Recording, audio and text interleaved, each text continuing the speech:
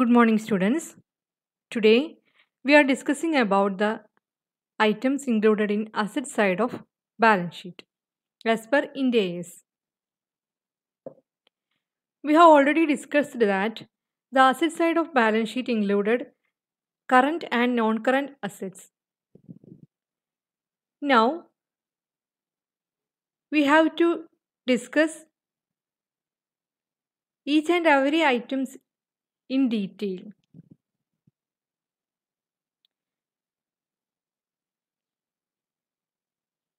First one, current and non-current classification. An asset is classified as current when it satisfies any of the following criteria. First one, it is expected to be realized within 12 months after the reporting date, or it is cash or cash equivalent unless it is restricted from being exchanged or used to settle a liability for at least 12 months after the reporting date. അപ്പോൾ ഒരു വർഷത്തിൻ്റെ ഉള്ളിൽ അങ്ങനെ വരുന്ന ഐറ്റംസിനെയാണ് നമ്മൾ current assets എന്ന് പറയുക. ആ ഒരു 12 മാസത്തിനുള്ളിൽ എക്സ്പെക്റ്റഡ് ടു റിയലൈസ് ആയിട്ടുള്ള ഐറ്റംസിനെയാണ് നമ്മൾ കറണ്ട് അസറ്റ്സ് എന്ന് പറയുന്നത്. അതല്ലാത്തുള്ള എല്ലാത്തിനെയും നമ്മൾ നോൺ കറണ്ട് എന്നുള്ള ക്ലാസിഫിക്കേഷനിലാണ് ഉൾപ്പെടുത്തുന്നത്. ക്യാഷ് ഈക്വലൻസ് ആണെങ്കിലും അതെ 12 മന്ത്സിൻ്റെ ഉള്ളിൽ അത് സെറ്റിൽ ചെയ്തിട്ട് കിട്ടുന്ന ആ എമൗണ്ടിനെയാണ് നമ്മൾ, ലാബിലിറ്റി ആണെങ്കിലും അങ്ങനെയാണ്, അസറ്റ് ആണെങ്കിലും അങ്ങനെയാണ്. 12 മന്ത്സിൻ്റെ പീരീഡിൻ്റെ ഉള്ളിൽ കൊടുത്ത് തീർക്കുന്നതാണെങ്കിൽ കറണ്ട് ലാബിലിറ്റിയാണ്, അതിൻ്റെ ഉള്ളിൽ കിട്ടുന്നതാണെങ്കിൽ current അസറ്റാണ്. The first item in the balance sheet asset side is property, plant and equipment. നമുക്ക് നോക്കാം. The cost of property, plant and equipment comprises its purchase price, net of any trade discounts and rebates, any import duties and other taxes. ഒരു property വാങ്ങാൻ വേണ്ടി, അത് വാങ്ങുന്നതിനോ acquire ചെയ്യുന്നതിനോ വേണ്ടി വന്നിട്ടുള്ള ടോട്ടലായിട്ട് വരുന്ന ചിലവിനെയാണ് ഇവിടെ ഉദ്ദേശിക്കുന്നത്. ടോട്ടൽ കോസ്റ്റ്, പ്രോപ്പർട്ടി വാങ്ങാൻ വേണ്ടി വരുന്ന ഡയറക്റ്റായിട്ട് വരുന്ന ടോട്ടൽ കോസ്റ്റ്. ഇനി ഇത് ബോറോ ചെയ്താണെങ്കിൽ ആ ബോറോയിങ് കോസ്റ്റും അതിൽ വരും. ബോറോയിങ് കോസ്റ്റ് വരും, ക്വാളിഫയിങ് കോസ്റ്റ് വരും, അങ്ങനെയുള്ള കോസ്റ്റൊക്കെ വരും. ഇത് അവസാനിക്കുന്നത് വരെ എത്ര ലൈഫ് ടൈം ഉണ്ടോ ആ ലൈഫ് ടൈം കഴിഞ്ഞ് ഇതിനെ ഒഴിവാക്കുന്നത് വരേക്ക് വരുന്ന എല്ലാ കോസ്റ്റുകളും ഈ പ്രോപ്പർട്ടി, പ്ലാന്റ് ആൻഡ് എക്യുപ്മെൻറ്റിൽ വരും. ഇനി ഡിപ്രീസിയേഷൻ. നമുക്കറിയാം, ഒരു ഫിക്സഡ് അസറ്റ് ആണെങ്കിൽ, ഫിക്സഡ് അസറ്റ് എന്നുള്ള വാക്കല്ല ഇവിടെ ഉപയോഗിക്കുന്നത്, പ്രോപ്പർട്ടി, പ്ലാന്റ് ആൻഡ് എക്യുപ്മെൻ്റ് ആണ്. ആ അസറ്റിൻ്റെ ഡിപ്രീസിയേഷൻ ഒഴിവാക്കിയിട്ട് വേണമല്ലോ നമുക്ക് കാൽക്കുലേറ്റ് ചെയ്യാൻ. അപ്പോൾ depreciable amount four asset is the cost of an asset or other amount substituted for cost less it's estimated residual value. Estimated residual value ഒഴിവാക്കിയിട്ട് ബാക്കി വരുന്ന അതിനെ ഉപയോഗിച്ച് തീരുന്ന കോസ്റ്റിനെയാണ് നമ്മൾ ഡിപ്രീസിയേഷൻ ഉദ്ദേശിക്കുന്നത്. ഇവിടെ കമ്പനീസ് ആക്ട് 2013 പ്രകാരം ഓരോ അസറ്റിനും ഇത്ര വർഷം യൂസ്ഫുൾ ലൈഫ് പറയുന്നുണ്ട്. അപ്പോൾ ബിൽഡിങ്ങിന് 3 to 60 years ആണ്, plant and machinery 2 to 40 years, furniture and fixtures 3 to 15 years, vehicle, ships and boats 5 to 20 years, office equipments 2 to 20 years.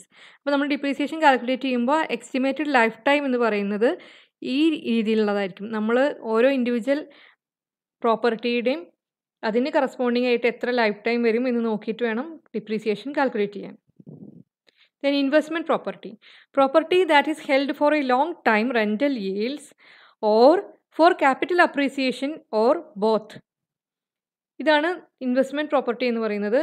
കുറേ വർഷത്തേക്ക് നമ്മൾ യൂസ് ചെയ്യുന്ന, റെൻ്റൽ എന്തായിട്ടുള്ള യൂസ് ചെയ്യുന്നതോ അതല്ലെങ്കിൽ ക്യാപിറ്റൽ അപ്രീസിയേഷനായിട്ടോ അല്ലെങ്കിൽ രണ്ടും കൂടി ഉള്ളതോ ആയിട്ടുള്ള ഐറ്റംസിനെയാണ് ഇവിടെ ഇൻവെസ്റ്റ്മെൻറ്റ് പ്രോപ്പർട്ടി എന്ന് ഉദ്ദേശിക്കുന്നത്. It is measured initially at its cost including related transaction cost. ഇപ്പം ഒരു ഇൻവെസ്റ്റ്മെൻറ്റ് പ്രോപ്പർട്ടി ഉണ്ടാക്കാൻ വേണ്ടി അതിനുവേണ്ടി ട്രാൻസാക്ഷൻ കോസ്റ്റായിട്ട് വരുന്ന ചിലവും അതിന് ഇനീഷ്യൽ കോസ്റ്റും കൂടി ചേർത്തിട്ട് എത്ര വരും ആ എമൗണ്ടിന് ടോട്ടലായിട്ടാണ് ഇവിടെ ഇൻവെസ്റ്റ്മെൻറ്റ് പ്രോപ്പർട്ടിയുടെ വാല്യൂ ആയിട്ട് കാൽക്കുലേറ്റ് ചെയ്യുന്നത്. Initial cost plus transaction cost. ഇനി ഇൻടാൻജിബിൾ അസറ്റ്സ്. ഗുഡ്വില്ലാണെങ്കിൽ ഗുഡ്വില്ലിൻ്റെ വാല്യൂവേഷൻ നിങ്ങൾ പഠിച്ചിട്ടുണ്ടാവും, ആ വാല്യൂവേഷനനുസരിച്ചാണ് ഗുഡ്വില്ല് വരിക. അടുത്ത അതർ ഇൻടാൻജിബിൾ അസറ്റ്സ് ആണെങ്കിൽ അതിൻ്റെ യൂസ്ഫുൾ ലൈഫും കാൽക്കുലേറ്റ് ചെയ്തിട്ട് അതിനൊരു ഫൈനൈറ്റ് യൂസ്ഫുൾ ലൈഫ് ഉണ്ടാവും. അത് കഴിഞ്ഞതിന് ശേഷം വരുന്ന, അതിന് വേണ്ടി ആ ഒരു കാലത്തേക്ക് വരുന്ന കോസ്റ്റും ലെസ് ചെയ്തതിന് ശേഷം വരുന്ന എമൗണ്ടാണ് അവിടെ കാൽക്കുലേറ്റ് ചെയ്യുന്നത്. ഇനി ഇമ്പയർമെൻറ്റ് കോസ്റ്റ് എന്ന് പറയുന്നുണ്ട്. ഒരു ഇൻറ്റാഞ്ചിബിൾ അസറ്റ് ഇമ്പയർഡ് ആവുന്നത് സമയത്ത് അതിന് വേണ്ട ഇൻറ്റാഞ്ചിബിൾ കോസ്റ്റ് ഒഴിവാക്കിയിട്ട് അതിനെ tested four impairment at least annually and whenever there is an indication that the asset may be impaired. Annually അതിൻ്റെ ഇത് കാൽക്കുലേറ്റ് ചെയ്യണം, ഇമ്പയർഡ് ആവുന്നുണ്ടോ എന്ന് നോക്കാൻ വേണ്ടി അതിൻ്റെ കാൽക്കുലേഷൻ നടത്തണം. Then biological assets. Biological assets എന്ന് ഇവിടെ ഉദ്ദേശിക്കുന്നത് എല്ലാ തരത്തിലുള്ള അസറ്റ്സും, ഇപ്പോൾ ജീവികളായിട്ടുള്ള അങ്ങനത്തെ ഉള്ള ആനിമൽ ഹസ്ബൻഡറി അങ്ങനത്തെ വരുന്ന അഗ്രികൾച്ചറായിട്ട് വരുന്ന അങ്ങനെയൊക്കെ ബേസ് ചെയ്തിട്ട് വരുന്ന ബയോളജിക്കൽ അസറ്റ്സ് ആണ്. അതിനെ അതിൻ്റെ ഫെയർ വാല്യൂ വെച്ചാണ് കാൽക്കുലേറ്റ് ചെയ്യുന്നത്. അപ്പോൾ ആ ഒരു ഐറ്റത്തിന് എത്രയാണ് ഫെയർ വാല്യൂ വരുന്നത് ആ ഫെയർ വാല്യൂ വെച്ചിട്ടാണ് അതിനെ കാൽക്കുലേറ്റ് ചെയ്യുക. അടുത്ത financial assets. Financial assets and financial liabilities R recognised when an entity becomes a party to the contractual provisions of the instrument. ഇപ്പോൾ ഒരു കോൺട്രാക്റ്റിൽ കൂടെ ഉണ്ടാവുന്ന അസറ്റിനെ അല്ലെങ്കിൽ കോൺട്രാക്റ്റിലൂടെ ഉണ്ടാവുന്ന ലയബിലിറ്റിയുമാണ് നമ്മൾ financial assets and financial liabilities എന്ന് പറയുന്നത്. Financial assets and financial liabilities R initially measured at fair value. അതിൻ്റെ ഫെയർ വാല്യൂ വെച്ചാണ് അതിൻ്റെ ഇനീഷ്യൽ കാൽക്കുലേറ്റ് ചെയ്യുന്നത്. Transaction cost that are directly attributable to the acquisition or issue of financial assets and financial liabilities. ഇപ്പോൾ fair വാല്യൂവിൻ്റെ കൂടെ ഇത് ട്രാൻസാക്ഷനായിട്ട് വരുന്ന കോസ്റ്റുകളും ഒക്കെ ചേർത്ത് financial liabilities at fair value through statement of profit and loss account.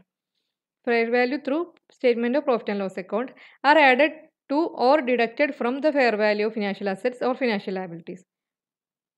Financial അസറ്റ്സിൻ്റെ ലയബിലിറ്റീസിൻ്റെയും കേസിൽ ഇതും കൂടി ചെയ്യാനുണ്ട്. Fair value through statement of profit and loss account അതിൽ വരുന്നതിനും കൂടി ഒന്നുകിൽ ആഡ് ചെയ്യാനുള്ളത് ആഡ് ചെയ്യുക, ലെസ് ചെയ്യുകയാണെങ്കിൽ ലെസ് ചെയ്യുക, അങ്ങനെ ആണ് അത് കാൽക്കുലേറ്റ് ചെയ്യുന്നത്. ഈ deferred tax is recognised on temporary difference between carrying amounts of assets and liabilities in the financial statements and the corresponding tax basis used in the computation of taxable profit. Financial സ്റ്റേറ്റ്മെൻറ്റിൽ കാണുന്ന വാല്യൂം അതിന് tax ബേസിന് calculate ചെയ്യുന്ന വാല്യൂം തമ്മിൽ വരുന്ന ഡിഫറൻസസിനെയാണ് ഇവിടെ deferred tax എന്ന് പറയുന്നത്. Deferred tax liabilities are generally recognized for all taxable temporary differences. Deferred tax assets and liabilities are classified as non-current only. ഇനി deferred ആയിട്ട് വരുന്ന എല്ലാ ടാക്സ് അസറ്റും വരാം, ലയബിലിറ്റി വരാം. എന്തായാലും രണ്ടിനും നോൺ കറൻറ്റ് ഐറ്റം ആയിട്ടാണ് കാൽക്കുലേറ്റ് ചെയ്യുന്നത്. Then deferred tax assets and liabilities are measured at the tax rates that are expected to apply in the year when the asset is realized or liability is settled, based on tax rates that have been enacted or substantively enacted at the reporting date. ഇപ്പോൾ അത് deferred tax ഐറ്റംസിന് deferred tax അസറ്റും ലയബിലിറ്റിയും measure ചെയ്യുന്നത് tax rate that are expected to B apply in that year. ആ വർഷം കണക്കാക്കുന്ന tax rate വെച്ചിട്ടാണ് deferred tax assets deferred tax ലയബിലിറ്റീസും. അടുത്ത ഇൻവെൻട്രിയിൽ 3 types of inventories are the raw materials, work in progress, finished products and stores and spares. ഇതിൽ raw material ആണ് ഏറ്റവും കൂടുതൽ ഉണ്ടാവാൻ സാധ്യതയുള്ള അസറ്റ്. റോ മെറ്റീരിയലാണ്. റോ മെറ്റീരിയൽസ് എന്ന് പറഞ്ഞാൽ വർക്ക് ചെയ്യുന്നതിന് മുമ്പ് നമ്മൾ വാങ്ങി വെച്ചിട്ടുള്ള മെറ്റീരിയലിനെയാണ് റോ മെറ്റീരിയൽ എന്ന് പറയുന്നത്. Work in progress, cost of work in progress and finished goods are എന്താണ് ഡയറക്റ്റ് മെറ്റീരിയൽ വരും, അതിൽ ലേബർ വരും. ആ ഒരു വർക്ക് കംപ്ലീറ്റ് ചെയ്യാൻ വേണ്ടി കംപ്ലീറ്റ് ആയിക്കഴിഞ്ഞാൽ ഫിനിഷ്ഡ് ഗുഡ്സ് ആയി, പകുതി അല്ലെങ്കിൽ ഇടയ്ക്ക് വെച്ചിട്ട് തുടങ്ങി കംപ്ലീറ്റ് ആയിട്ടില്ല എന്നുള്ള ഏത് സ്റ്റേജിലാണെങ്കിലും അതിനെ വർക്ക് ഇൻ പ്രോഗ്രസ് എന്ന് പറയും. അപ്പോൾ ആ സമയത്ത് അതിലേക്ക് എത്ര മെറ്റീരിയൽ യൂസ് ചെയ്തിട്ടുണ്ട്, എത്ര ലേബർ ചാർജ് അതിൽ ഇൻക്ലൂഡ് ചെയ്തിട്ടുണ്ട്, പിന്നെ അതല്ലാതെ വരുന്ന എക്സ്പെൻസസ് വേരിയബിളോ ഫിക്സഡോ ആയിട്ട് വരുന്ന എക്സ്പെൻഡിച്ചർ എത്രയൊക്കെ ഉണ്ടോ ഇതൊക്കെ കാൽക്കുലേറ്റ് ചെയ്തിട്ട് വേണം വർക്ക് ഇൻ പ്രോഗ്രസിൻ്റെ വാല്യൂ അല്ലെങ്കിൽ ഫിനിഷ്ഡ് ഗുഡ്സിൻ്റെ വാല്യൂ കാൽക്കുലേറ്റ് ചെയ്യാൻ. റോ മെറ്റീരിയൽ ആകുമ്പോൾ അതിൻ്റെ പർച്ചേസ് പ്രൈസ് മാത്രം എടുത്തു കഴിഞ്ഞാൽ റോ മെറ്റീരിയലിൻ്റെ വാല്യൂ ആയി. വർക്ക് ഇൻ പ്രോഗ്രസ്സോ ഫിനിഷ്ഡ് ഗുഡ്സോ കാൽക്കുലേറ്റ് ചെയ്യുമ്പോൾ മെറ്റീരിയലിൻ്റെ value plus labour charges plus expenses. ഈ എക്സ്പെൻസസിൽ വേരിയബിൾ എക്സ്പെൻസസ് ഉണ്ടാവാം, ഫിക്സഡ് എക്സ്പെൻസസ് ഉണ്ടാവാം. ഇനി ഈ കോസ്റ്റ് ഓഫ് ഇൻവെൻട്രി കാൽക്കുലേറ്റ് ചെയ്യുമ്പോൾ ഇതിനെ ഈ ഒരു സ്ഥലത്ത് ഇപ്പം എവിടെയാണോ അത് ഇരിക്കുന്നത് ആ സ്ഥലത്ത് എത്തിക്കാൻ വേണ്ടി വരുന്ന ട്രാൻസ്പോർട്ടേഷൻ കോസ്റ്റും കൂടിയും ഇതിൻ്റെ ഭാഗമായിട്ട് നമ്മൾ ആഡ് ചെയ്യേണ്ടതുണ്ട്. പിന്നെ അടുത്ത് stores and spares. Stores and spares എന്ന് പറയുമ്പോൾ ചെറിയ ഇൻവെൻട്രി ആണ്, പക്ഷെ അത് ഒരുപാട് ഇപ്പോൾ റോ മെറ്റീരിയലിൻ്റെ അത്രയും ഉണ്ടാവില്ല. അതൊരു ഇൻഡയറക്റ്റ് ആയിട്ട് വരുന്ന മെറ്റീരിയലാണ്. അപ്പോൾ ചെറിയ കുറച്ച് വാല്യൂവിൻ്റെ മെറ്റീരിയൽ ആയിരിക്കും, പക്ഷെ അത് weighted average cost of net realisable വാല്യൂവിലാണ് അത് കാൽക്കുലേറ്റ് ചെയ്യുന്നത്. Weighted average കോസ്റ്റോ or net realised value, ഇച്ച് എവർ ഈസ് ലെസ്. ഇനി current tax. The tax currently payable is based on the taxable profit for the year. ഈ വർഷത്തെ taxable profit വെച്ച് അതിൽ നിന്ന് calculate ചെയ്യുന്നതാണ് കറണ്ട് ടാക്സ് എന്ന് പറയുന്നത്. Taxable profit differs from profit before tax as reported in the statement of profit and loss because of items of income or expenditure that are taxable or deductible in other years and items that are never taxable or deductible. ഇപ്പോൾ നമ്മൾ profit and loss അക്കൗണ്ടിൽ അതിൻ്റെ വരുന്നത് അതിൽ outstanding ആയിട്ടുള്ളത് ഉണ്ടാവും, incurred ആയിട്ടുള്ളത് ഉണ്ടാവും, അങ്ങനെ പല ഐറ്റംസ് ഉണ്ടാവും. അപ്പോൾ ഈ വർഷത്തെ മാത്രം കാൽക്കുലേറ്റ് ചെയ്തിട്ട് ഈ വർഷത്തെ മാത്രം പ്രോഫിറ്റിനെ കാൽക്കുലേറ്റ് ചെയ്തിട്ട് അതിൻ്റെ ബേസിസിലാണ് കറണ്ട് ടാക്സ് കാൽക്കുലേറ്റ് ചെയ്യുന്നത്. അപ്പോൾ പ്രോഫിറ്റ് ആൻഡ് ലോസ് അക്കൗണ്ടിൽ വരുന്ന പ്രോഫിറ്റ് ബിഫോർ ടാക്സ് എന്ന് പറയുന്ന ഐറ്റം ആവണമെന്നില്ല, അതിൽ ഈ വർഷത്ത് വരുന്നത് മാത്രം എടുത്തിട്ട് അതിനെ ബേസ് ചെയ്തിട്ടാണ് കറണ്ട് ടാക്സ് കാൽക്കുലേറ്റ് ചെയ്യുന്നത്. ഇനി ഫിനാൻഷ്യൽ അസറ്റ്സ് എന്ന് പറഞ്ഞിട്ട് നമ്മൾ കറണ്ട് അസറ്റിൻ്റെ ഭാഗമായിട്ടും ഫിനാൻഷ്യൽ അസറ്റ് വരുന്നുണ്ട്. അപ്പോൾ അതെന്തൊക്കെയാണെന്ന് നോക്കാം. Loans, trade and other receivables, cash and cash ഇക്വലൻസ്, ഇത്രയുമാണ് അതിൽ മെയിനായിട്ട് വരുന്നത്. Loan, trade and other receivables, cash and cash ഇക്വലൻസ്, അങ്ങനെ വരുന്ന കാര്യങ്ങളാണ് ഇതിൽ വരുന്നത്. ഇനി ട്രേഡ് റിസീവബിൾസ് നമുക്ക് പറഞ്ഞാൽ അറിയാം, നമ്മൾ ക്രെഡിറ്റിനായിട്ട് സെയിൽ നടത്തിയിട്ടുണ്ടെങ്കിൽ അതിൽ നിന്ന് കിട്ടാനുള്ള എമൗണ്ടിനെയാണ് നമ്മൾ ട്രേഡ് റിസീവബിൾ അല്ലെങ്കിൽ ഡെപ്റ്റേഴ്സ് എന്നൊക്കെ പറയുന്നത്.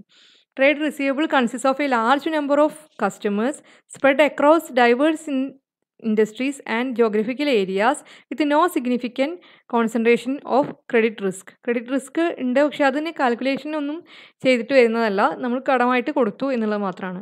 Customer credit risk is managed centrally by the company and subject to established policy, procedures and control relating to customer credit risk management. അപ്പോൾ കമ്പനിക്ക് മൊത്തമായൊരു ക്രെഡിറ്റ് പോളിസി ഉണ്ടാവണം. അത് ഓരോ പെർട്ടിക്കുലർ എവിടെ നിന്നാണോ കച്ചവടം ചെയ്യണം അത് വെച്ചിട്ടല്ല, മൊത്തമായി കമ്പനിക്ക് ഒരു സെൻട്രലി ആയിട്ടൊരു ക്രെഡിറ്റ് പോളിസി ഉണ്ടാവണം, അതിന് പ്രൊസീജിയർ ഉണ്ടാവണം, ക്രെഡിറ്റ് റിസ്ക് മാനേജ്മെൻറ്റിനുള്ള മെഷേഴ്സ് ഉണ്ടായിരിക്കണം. Credit quality of A customer is assessed based on an extensive credit rating. ഈ ക്രെഡിറ്റ് റേറ്റിംഗ് എന്ന് പറയുന്നത് central government ഏജൻസീസിൻ്റെ credit rating system ഉണ്ട്, അതല്ലെങ്കിൽ കമ്പനിയുടെ ഒരു സെൻട്രലി ആയിട്ടുള്ള ഒരു ക്രെഡിറ്റ് റേറ്റിംഗ് ഓരോ ഇൻഡിവിജ്വലിനും ഒരു ലിമിറ്റ് വെച്ചിട്ട് അതിനെ ബേസ് ചെയ്തിട്ടായിരിക്കണം ട്രേഡ് റിസീവബിൾസ് ഉണ്ടാവേണ്ടത്. Then loans and investments in ഡെപ്റ്റ് securities. The companies centralised treasury function manages the financial risk relating to the business. ഇപ്പോൾ ഫിനാൻഷ്യൽ റിസ്ക് എന്ന് പറഞ്ഞാൽ എന്താണ്? നഷ്ടം വരാനുള്ള ചാൻസ്. അപ്പോൾ അത് വരാതിരിക്കാൻ കമ്പനിക്ക് സെൻട്രലി ആയിട്ടൊരു ട്രഷറി എന്നാണ് ഇവിടെ പറയുന്നത്, ഒരു ഫിനാൻഷ്യൽ സിസ്റ്റം ഉണ്ടാവണം. അവർ അതിനെക്കുറിച്ച് ഫോക്കസ് ചെയ്യുന്ന ക്യാപിറ്റൽ പ്രൊട്ടക്ഷന് വേണ്ടി, ലിക്വിഡിറ്റി ഉണ്ടാവാൻ വേണ്ടിയിട്ട്, മാക്സിമം അതിൽ നിന്ന് ഈൽഡ് കിട്ടാൻ വേണ്ടി ഒക്കെ പ്ലാൻ ചെയ്തിട്ട് വേണം loans and investment in ഡെപ്റ്റ് securities ചെയ്യേണ്ടത്. ഇനി cash and cash ഇക്വലൻസ്. Credit risks from balances with banks and financial institutions are managed in accordance with the company policy. ഇത് ക്രെഡിറ്റ് റിസ്കുകൾ ഒഴിവാക്കാൻ വേണ്ടിയിട്ടുള്ള കാര്യങ്ങളാണ് പറയുന്നത്. അപ്പോൾ എന്തായാലും ഈ ഇതിൽ വരുന്ന ഐറ്റംസ് എന്തൊക്കെയാണ്? Trade receivables, loans, cash and cash ഇക്വലൻസ്. ഇനി അടുത്ത ഡെറിവേറ്റീവ്സ് ആൻഡ് ഫിനാൻഷ്യൽ ഗ്യാരണ്ടീസ്. ഇതും ഫിനാൻഷ്യൽ ആയിട്ടുള്ള കറണ്ട് അസറ്റിൽ വരുന്നതാണ്. For derivatives and financial instruments, the company attempts to limit the credit risk by only dealing with reputable banks and financial institutions having high credit rating assigned by credit rating agencies. Credit rating agencies പറയുന്ന high credit rating ഉള്ള സ്ഥാപനങ്ങളിൽ നിന്ന് മാത്രം അവരുടെ ആയിട്ട് ബന്ധപ്പെട്ടിട്ട് മാത്രം നമ്മൾ ക്രെഡിറ്റ് ട്രാൻസാക്ഷൻസ് ചെയ്യുക എന്നുള്ളതാണ് ഇവിടെ പറയുന്നത്. ഇത്രയാണ് നമുക്ക് മെയിനായിട്ട് ബാലൻസ് ഷീറ്റിൽ അസറ്റ് സൈഡിനെ കുറിച്ച് ജനറലായി പറയാനുള്ളത്. ഇനി ലാബിലിറ്റി സൈഡ് ഉണ്ട്. ലാബിലിറ്റി സൈഡിനെ നമുക്ക് അടുത്തൊരു ദിവസം വേറൊരു വീഡിയോയിൽ ചെയ്യാൻ തോന്നുന്നു. അതിലും കറണ്ട്, നോൺ കറണ്ട് ഐറ്റംസ് ആയിട്ട് തന്നെയാണ് വരുന്നത്. ഇപ്പം നമ്മൾ പറഞ്ഞതിൽ ഫിനാൻഷ്യൽ അസറ്റ്സും ഫിനാൻഷ്യൽ ലാബിലിറ്റീസും ഒക്കെ പറഞ്ഞു. അതുപോലെ ഇതിൽ കറണ്ടും ആ ഐറ്റംസ് ഒക്കെ ഇതിലും വരും. ഇത് നമുക്ക് അടുത്തൊരു വീഡിയോയിൽ കാണാം. ഓക്കെ. Thank you.